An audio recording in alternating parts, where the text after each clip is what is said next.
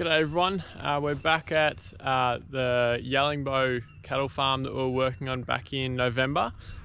We did a little bit of work on their cattle yards, spread a bit of 40mm ag and mulch, and now we're back to drill a bunch of holes for some trees. The clients are going to plant out about 30 trees along a couple of fence lines for a bit of privacy for a future project they've got in the planning, which I can't say what it is just yet, but they're going to plant a bunch of eucalyptus.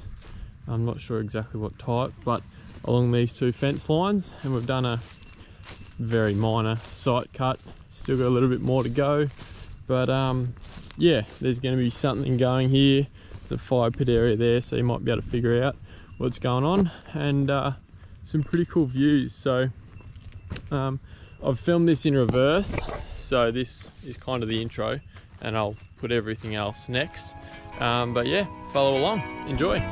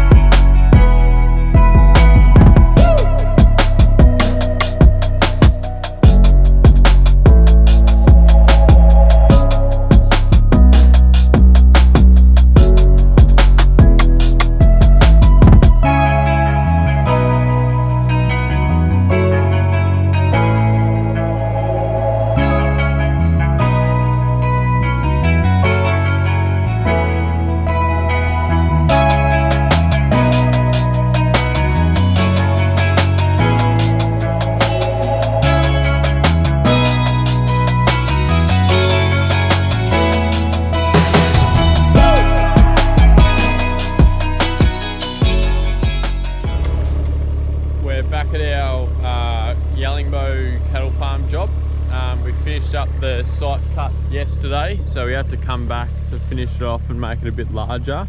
So it's about 8 metres by 8 metres for what the client has planned here in the future.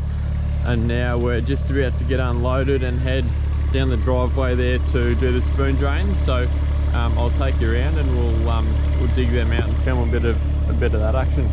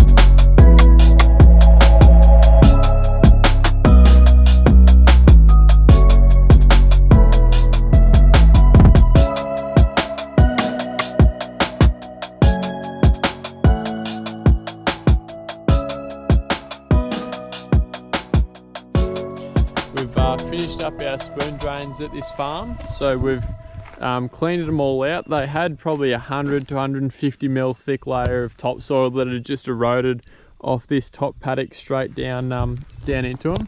So I've just cleared it out. They're probably 200 to 300 mil deep now. A lot of grass and weeds and a bit of crushed rock that had come off the driveway clogging them up. So we've cleared it all out, created some piles across this bottom side, and the client has a front end loader on their tractor that they'll just either spread it out or take it to another part of the property. So it starts up at the front gate up there. The cattle yards we were working on last year, just about there somewhere.